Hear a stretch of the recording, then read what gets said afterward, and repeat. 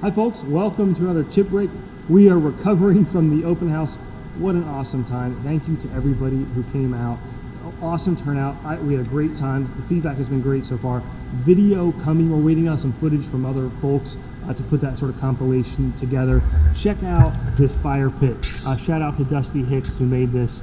Has all the sponsors on it, which I thought was really cool.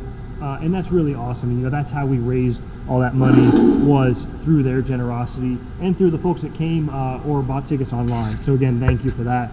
We are redoing our Haas tool library. So we're gonna have a video coming on that, but we ripped out most of the tools that I don't use on a regular basis, and I'm trying to get down a good workflow as between how we use Fusion 360 and how we tool up the Haas so that we don't make mistakes. We goofed on a part 2 weeks ago that really upset me, and it was because we had bad tool library management. The business lesson in this chip break, the book called The E-Myth Revisited, link in the video description. I read it a while back, and I'm rereading it, and here's why you should read it. It breaks down some misnomers about entrepreneurship, but what I really like is something I've always believed in, which is I've always think about how there's sort of 3 versions of me on a daily basis, or sometimes 2. There's the sort of business owner, entrepreneur, vision guy, and then there's a guy who just does work. They break it down into the entrepreneur, the manager, and the technician.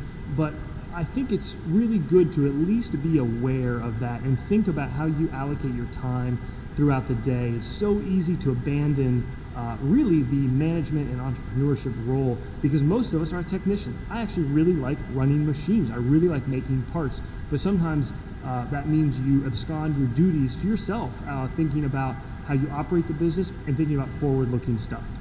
If you follow us on Facebook or Instagram, you have seen we had a little surprise. I couldn't get the chuck ground flatter than about 1/1000th of an inch, which is a mile in the surface grinding world. I pulled the chuck off per some folks' advice, and here's some video footage, but it was a disaster, absolute nightmare.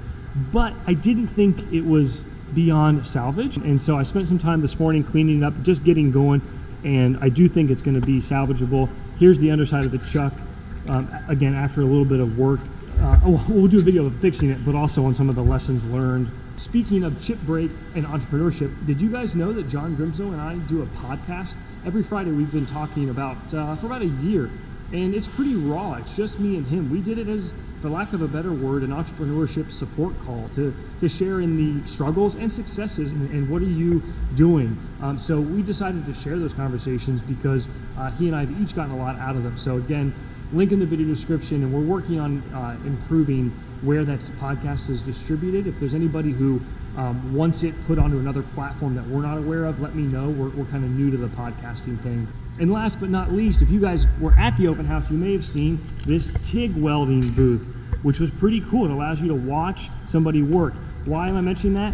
Because we have partnered up with Jonathan Lewis from Superior Welding and Roy Crumrine from Crummy Welding. Those guys are both awesome Instagram welders to teach TIG classes. So there'll be a 2-day TIG class, dates in the video description to sign up for, but no experience required, no equipment required. We're sort of converting this area into a TIG training area. It's awesome. These guys are not only good welders, but they have experience teaching, and if you've taught before, that's a rare skill, and it takes a lot to do that. So we'd love to see you here for either one of our CNC classes or the TIG class. Otherwise, folks, take care. See you soon.